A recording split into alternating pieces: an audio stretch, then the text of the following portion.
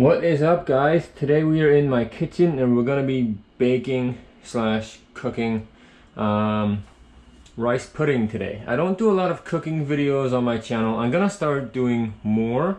I think my sighted viewers would really benefit from seeing how blind people cook, because sighted folk have this misconception that if you take away their eyes, they can't do anything, and that's just not the case at all. So cooking, I think, is one area of life that I feel like I could really start expanding on my channel. So yeah, today we're making rice pudding. It's one of my favorite things to eat. Simple.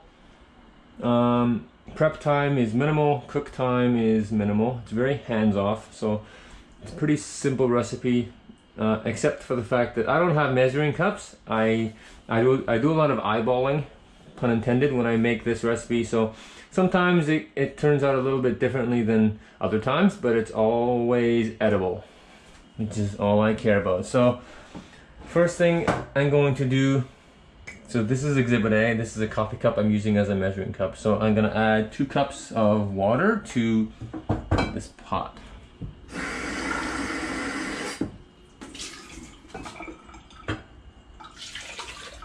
One.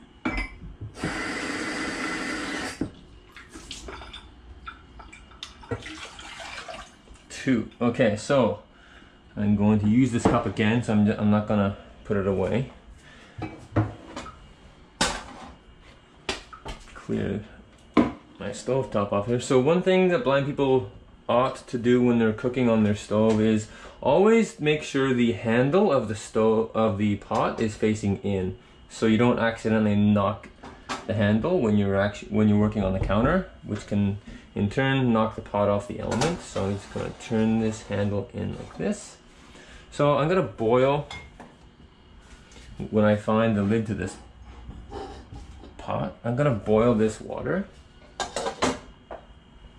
So I'm gonna turn my element onto high to boil. So leave that for a second to do its thing.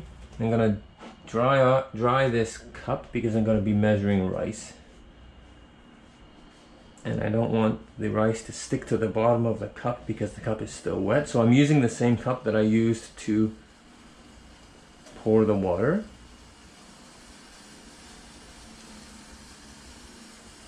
So what I'm gonna do, I'm going to, when the water is boiling, I'm going to add a cup of rice to the water.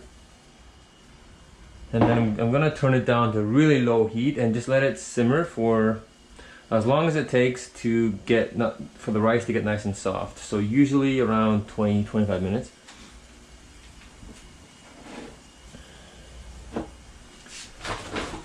So we have our big bag of rice right here.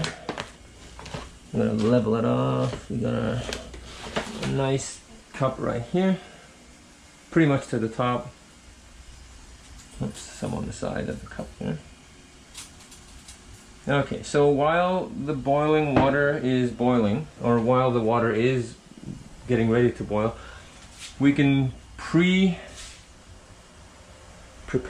the rest of our ingredients. So again, I don't have measuring cups, so we're gonna use this little tin glass. I like this glass. It's one of Colleen's glasses. I really like this for drinking Baileys out of or any form of liqueur. It's a nice big glass so you can get a good amount of tasty alcohol. Anyways, yeah, so we are going to add, so this is how simple this recipe is. Sugar, eggs, milk. That's it. Sugar, eggs, and milk. So we are going to, we'll get everything out and then we'll just put everything in together. So we have our milk, 1% milk, white sugar, and eggs right here. So it's going to make some room on my countertop here. This is our bowl. So this is the bowl we're going to be cooking things, like we're going to be baking the rice in after it's boiled and simmered for as long as it takes to get nice and soft. So first thing I'm going to do, I'm going to use, how many eggs are we going to do? We're going to use 3 eggs today.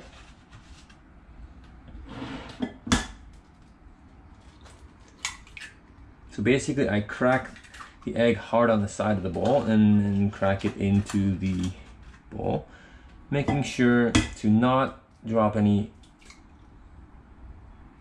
eggshell. Nobody wants eggshell in their rice pudding.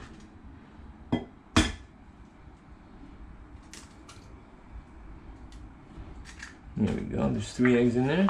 Close this over. Wash my hands off.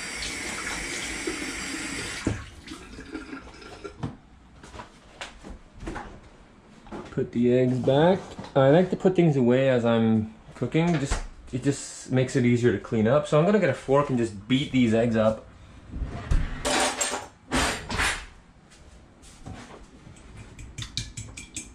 So when I'm doing this, I put my other hand over top of the bowl just to minimize any backsplash.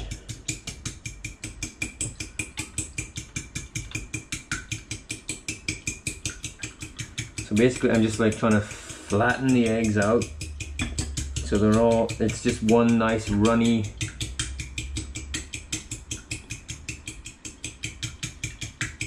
pile of egg.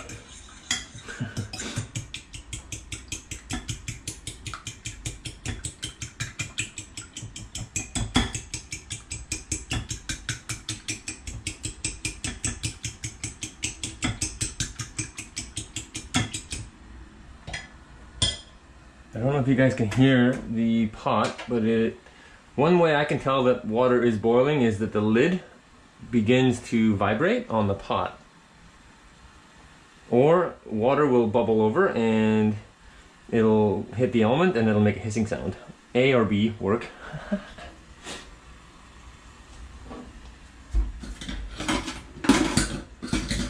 Okay, what did I do with that fork? There it is right here. So we're getting pretty close actually to the, yep, there it is right there. So I'm gonna turn the water down to low. I'm going to add the rice.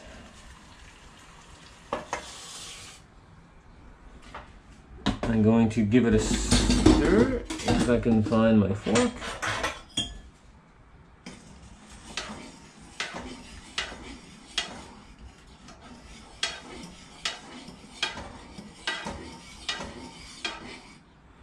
I'm going to put the lid on, and we're going to make sure it's nice and low, and we're just going to leave that for as long as it takes. I'll check it after 20 minutes. The goal is to have nice soft rice. We can add a bit more than that. That's like not a full glass. How much is this? No, we can add a bit more than that.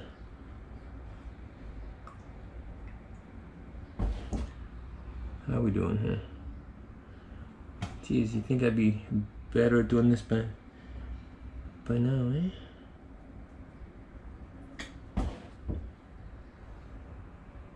Nah, that's a bit too much actually. Yeah, there we go. Pour the glass into the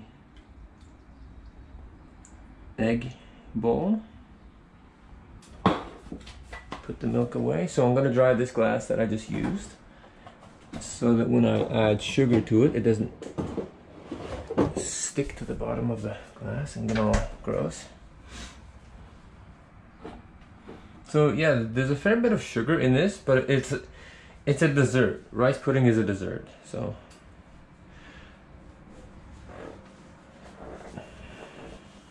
all dessert should have bad things in it.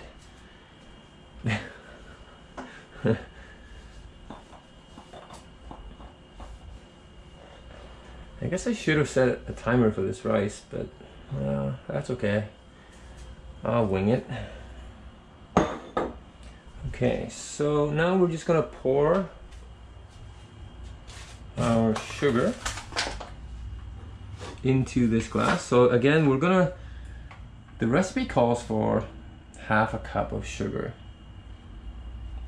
Now half a cup of sugar in a baking measuring cup is like next to nothing. So I don't even know if they refer to a cup as the cup that you use to measure the rice or the cup that you use to bake with. So there are a lot of unknowns with this recipe. We like to make it up as we go along. Okay. I'd rather have too much sugar than not enough sugar. Perfect, right there. Level that off. Okay. We're getting low on sugar. Just have to make sure that we don't run out. That'd be bad. So, going to add sugar to the eggs and milk. Now, if I had vanilla extract, I would add that. If I had nutmeg, I would add that. So now I'm going to take the fork and I'm going to stir this. Again, being careful not to have any splashback. It's hard to do because this bowl is pretty full.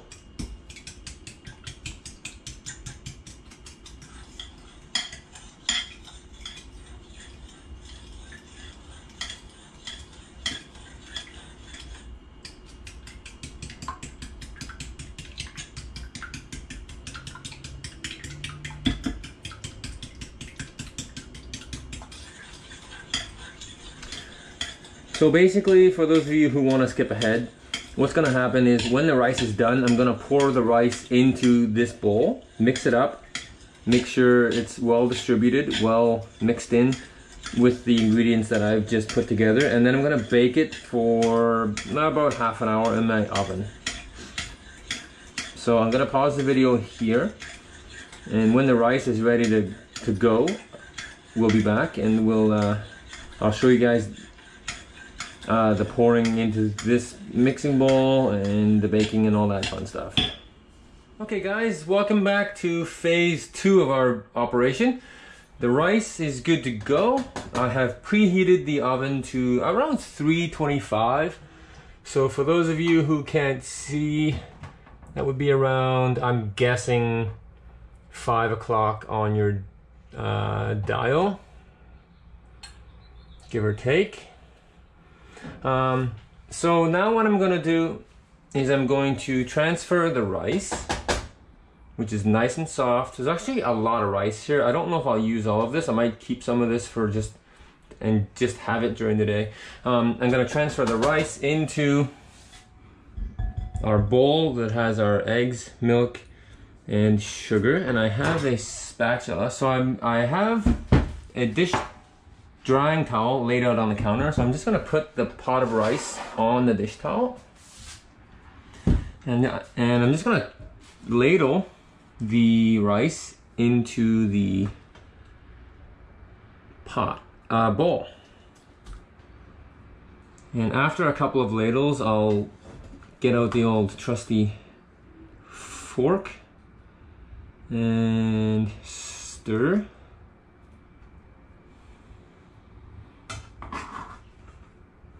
This rice is pretty hot, I'm not gonna lie. Okay, let's get our fork out here.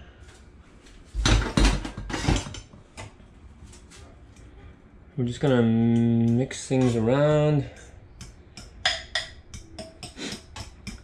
So yeah, you basically wanna just stir the rice into the mixture. Put the fork back in the sink. So I love to just put utensils in the sink as I'm using them. Just they're easy to grab and they're not making a mess on the counter by dripping all over the place. So another big ladle of rice. Maybe we will end up using all of this. The bowl that I'm using to cook this in isn't as big as I thought it was, so I wasn't sure if I would be able to get all the rice in here, but I'm thinking I might be able to. If there's less rice, it just means there's going to be more sweetness. So, which is never a bad thing. So I'm doing this all by feel. I am totally, well, that's not exactly true. I have light perception. I can see, like if the sun was out, I could see the sun out. If I go into a room and there's a light on, I can see the light. My vision has deteriorated over the years. Okay, we can put more rice in here. We might actually get the whole cup of rice in here. You don't want to jam as much rice in here as possible. You definitely want it to have like a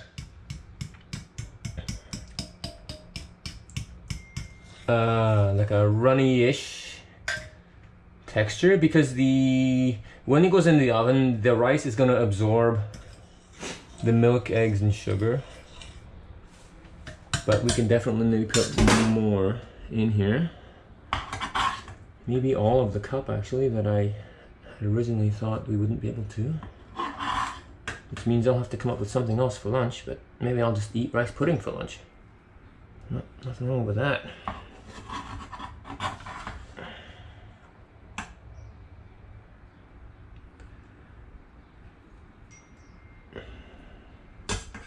Okay, I think we're gonna stop here. There's a lot of rice.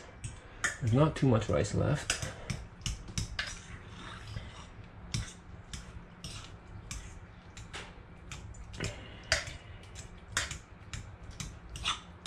So again, my oven is set for 325. You're gonna cook this for, I don't know, minimum half an hour. Basically, one way of testing to see if it's done or not is you stick your fork in it, and if it comes out without rice all over it, you're good to go. If it's kind of runny and it hasn't congealed, you want to put it in a bit, leave it in a bit longer. There's a lot of rice here. Our bowl's pretty full. Yeah, we're gonna stop here. We're not gonna add any more.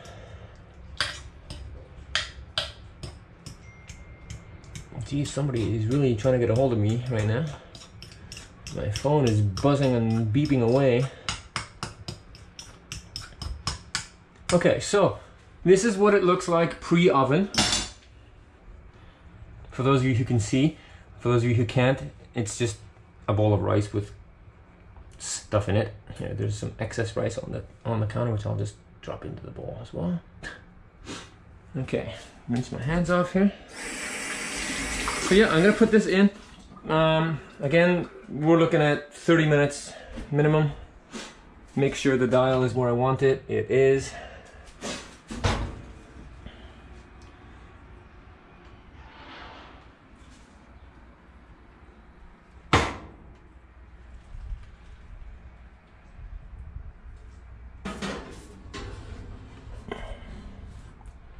Like that, right? Push it in a little further, right there. You might be able to hear like little hissing sounds. The bottom of the bowl was a little wet, so there it goes. Now I don't use oven mitts for this. It's just so the sighted folk watching this are probably thinking I'm burning my hands off, but I'm not. I've just been around ovens long enough to kind of gauge where I am as far as the grill trays go, and it's just a trial, practice makes perfect type of thing. Okay, so yeah, there's a little bit of rice left here, which I'll just leave on the stove. I'll have that for lunch today. Not much rice on the towels, so it didn't spill much, which is good. That's another reason why it's good to have a towel down or a paper towel. Just makes your cleanup a lot easier when you can't see what you're doing. So, all right, I'll be back in around half an hour, and we'll give our rice the "Are you done?" test, and we'll see if it's done or not. So for those of you who have stuck around for the last 19 or so minutes, we are at the finish line, and hopefully our rice pudding has turned out the way it is supposed to turn out. So I'm gonna pull it out of the oven. I'm gonna turn the oven off. I'm going to pull it out of the oven, and then I'll do the fork test, which will tell me if it's done or not. I guess I should have left the oven on before, until after I checked if this was done or not. but I think it is. I'm confident. Okay, so make sure our oven is off. It is. So I'm just gonna use my fingers to just feel what it looks like, what it feels like. It feels good, smells good. We have a fork somewhere around here. We had a fork. Where did our fork go? Oh boy, we lost a fork. So we'll get another fork out here. It's probably right under my nose somewhere, but whatever. We'll use this guy. So you're gonna stick your fork in, pull it out. If there's rice on the fork, yeah, this looks pretty good.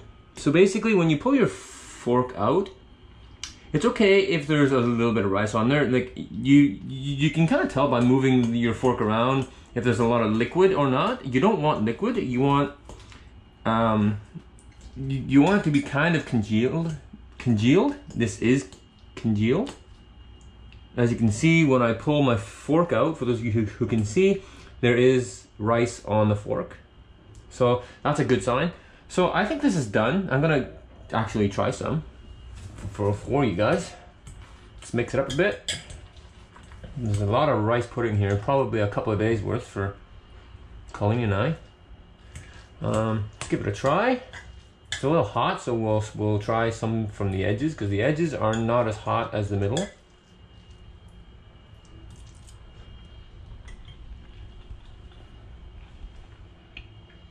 Yep, it's pretty good. Pretty good indeed. So there you go, guys. That is how I make rice pudding. There are many different recipes. There is stovetop recipes, and there are baking recipes, and everything in between. So this is a simple recipe. It's very, as long as you cook the rice properly, it's pretty difficult to mess this recipe up, which is one of the reasons why I like it so much. And yeah, you can add a bunch of stuff as well. Raisins, chocolate chips, dried fruit, anything that you want to add to make it more interesting. Anyway, thanks for watching, guys. See you next time. Cheers.